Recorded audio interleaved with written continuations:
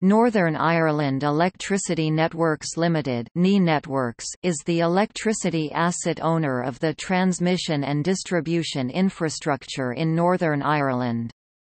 NI Networks does not generate or supply electricity.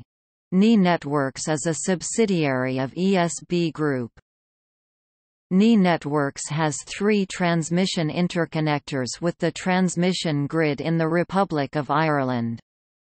The main interconnector was built in 1970 between Tandragee and Louth, but the Troubles saw the interconnector destroyed in 1975 and left in that state for 20 years until repair. NI Networks should not be confused with Power NI, its own former supply business, which was not part of the sale to the ESB and remains owned by Viridian.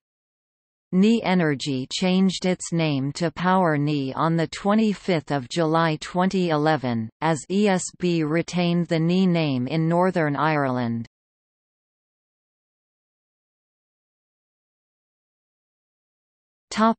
History. In 1973 the Northern Ireland Electricity Service was formed as a public utility to generate, transmit and supply electricity to Northern Ireland. During the Ulster Workers' Council strike in 1974, when electricity supplies were severely disrupted, the government considered generating power using Royal Navy nuclear submarines in Belfast Lough, but the idea was abandoned as being technically unfeasible. In 1991, the company was incorporated as a government-owned public limited company, Northern Ireland Electricity plc. In 1992 the 4 power stations at Belfast Harbour, Ballylumford, Coolcura and Carrickfergus were demerged and sold. In 1993 the remainder of NI transmission, supply and retail businesses was privatised as Northern Ireland Electricity plc. In 1998, Northern Ireland Electricity plc became part of Viridian Group plc, with Northern Ireland Electricity a subsidiary of that holding company.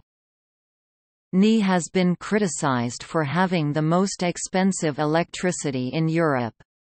This is attributed to a number of factors including the small population of Northern Ireland, the large areas of thinly populated countryside the company is required to serve and the network's over-dependence on oil-fired generation.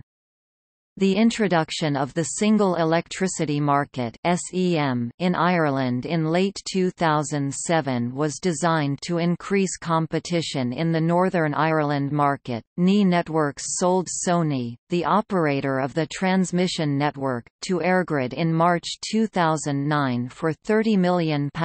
In 2008, NI Networks sponsored a new solar roof for Stradavern Primary School through its SMART program. In May 2010, NI Energy Supply announced that it will be running a scheme to help farmers afford solar-powered water heaters.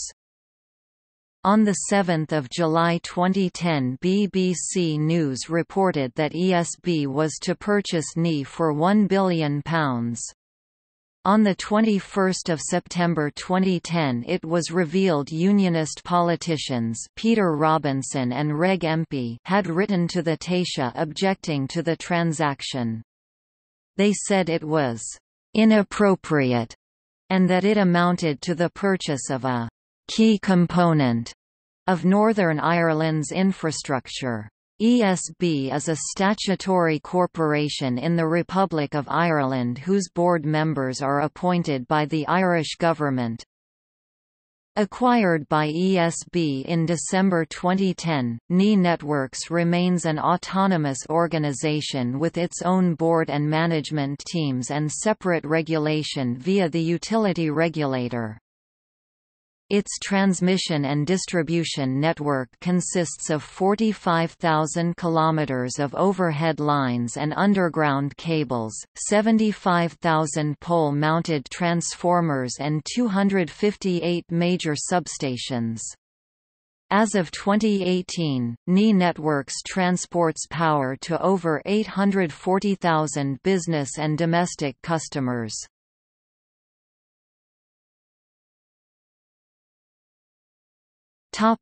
Network monitoring and control. NI Networks operates the distribution network from a primary control centre based at Carn Industrial Estate, Craigavon, County Armagh. A secondary control centre in Omagh, County Tyrone, provides a disaster recovery facility, and control is regularly assigned to the Omagh Control Centre for testing. The primary control centre is staffed 24 hours a day, and adjoins the customer contact centre and dispatch room. Using the Oracle Utilities Network Management System, the control center staff can monitor the status of circuit breakers and other assets in both the 11 kV and 33 kV networks using SCADA. A detailed computer model is supplemented by a large wall-mounted mimic board which features LED indicators showing the status of key assets, and paper diagrams drawn by NI Networks' in-house drawing team. Much use is made of custom-created information systems for reporting on the status of faults between the customer contact center, dispatch, the control room and the incident center.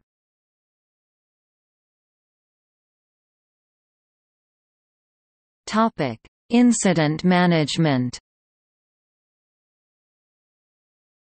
NI Networks has developed a set of procedures for dealing with major incidents, such as storms and snow, driven by the Boxing Day storm of 1998, during which 162,000 customers were off supply.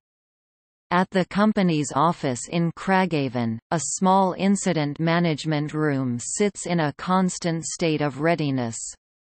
Each week, the duty incident manager meets with the other designated incident team members, in charge of resources, customer contact and network status, to perform a risk assessment of the week ahead.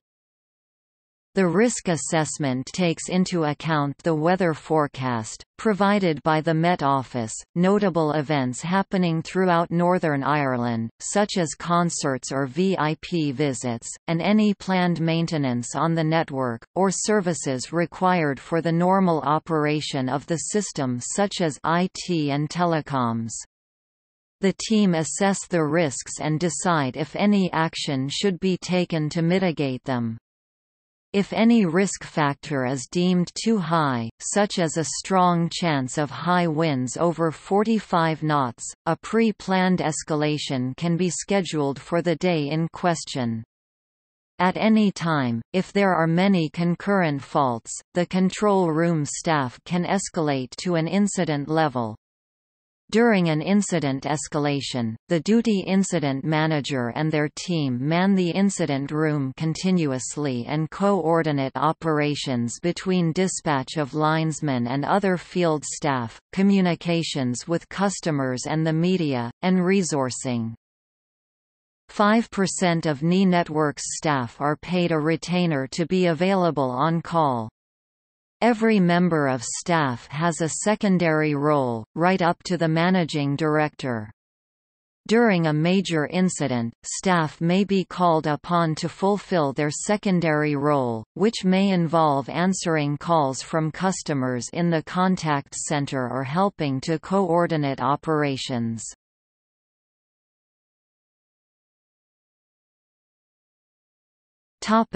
Customer communication. One of the major criticisms leveled at NI during the Boxing Day storm was the inability of customers to obtain up-to-date and accurate information on the expected resolution time of faults, and in many cases customers simply could not contact the company at all. To prevent this from happening again, NI have retained Echo plc to provide the High Availability Call Answering System (HVCA) from 21st Century Communications. This system automatically directs callers to an automated IVR system when all of the company's call handlers are unavailable. This system captures information from the caller to identify their premises, and automatically links them to a known fault if possible. Once tagged to a fault, the customer is provided up-to-date status information by the automated system. HVCA operates at the telecoms network level, and means that thousands of simultaneous calls can be handled, ensuring that customers never hear an engaged tone. Normally staffed by 6 people during the day, overnight, calls are taken by the dispatchers. The contact center has the capacity to be expanded up to 70 call handlers during a major incident. The company is currently June 2016 experimenting with publishing live fault information on Twitter, and provides updates from 9 a.m. until 4:30 p.m. during the week. From Monday 13 June 2016, this will be extended until 6 p.m. each night.